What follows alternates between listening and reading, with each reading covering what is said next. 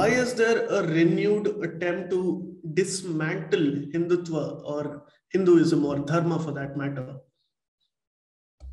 It's a great place to start. It's a wonderful question to begin with. Let me set the context as well. So the assault on Sanatan Dharma has never ceased.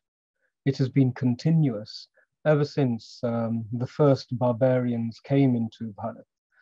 And they recognized that here was a civilization which had wonderful wealth and prosperity. The people were beautiful, they lived in lovely houses, etc.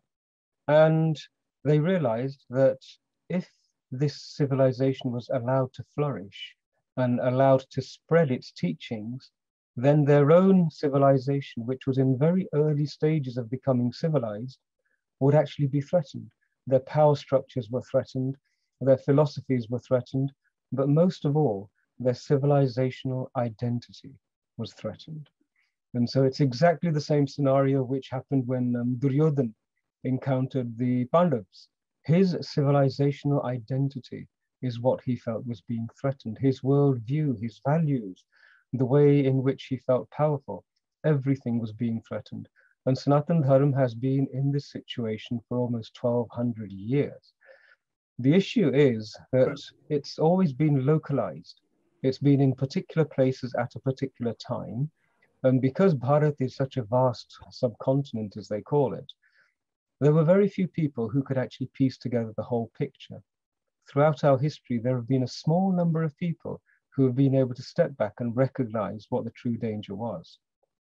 In the current climate, the current communications that we have available to us, the networks that we have built now, and the manner in which we are connected with each other, this is something new.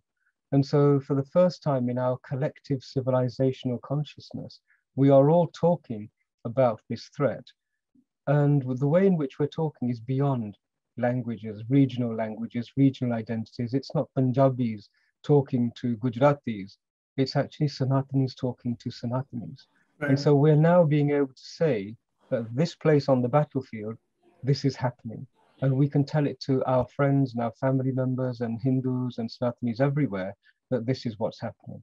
And so more and more people are now beginning to see the true picture and are beginning to recognize that the threat to Sanatan Dharma and our Dharma Vidya has actually been present for a long time. We're recognizing it a little bit more now and being able to understand its nature and its form. Please remember to subscribe to us and switch on the notifications for this channel. For our other social media links, more content, and to support our work, please visit citti.net. Dhanyavad. Namaskar.